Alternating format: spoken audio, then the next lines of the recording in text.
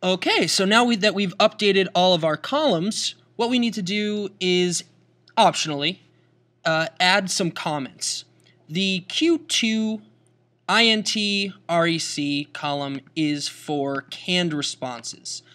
You can't click for a canned response, nor can you add just anything to this. It will give you a value you entered is not valid. The way that we're going to put in canned responses or prompt the canned responses is by holding Control L.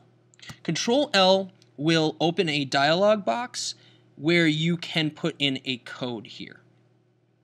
So this is everything from keep up the good work to must improve study skills. Very quick references for our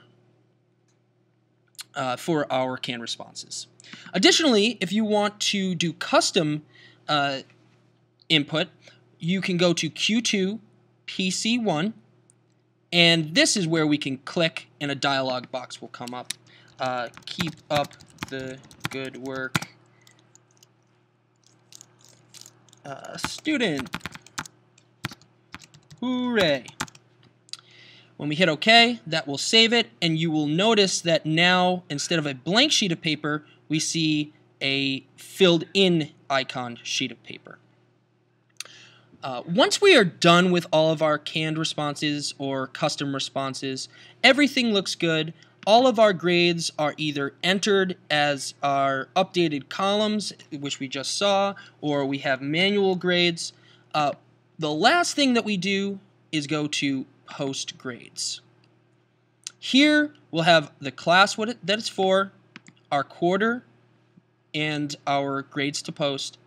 And here, hitting OK will actually post the grades. This will change these green thumbtacks to red thumbtacks. Be careful, however, because everything needs to be absolutely set in stone, or else you'll have to go to the office and amend this stuff.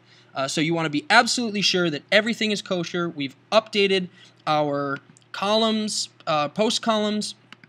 We've added all the canned responses that we want to. We've added all the custom responses, and everything looks good on the paper before we post grades. So, happy grading, and see you later.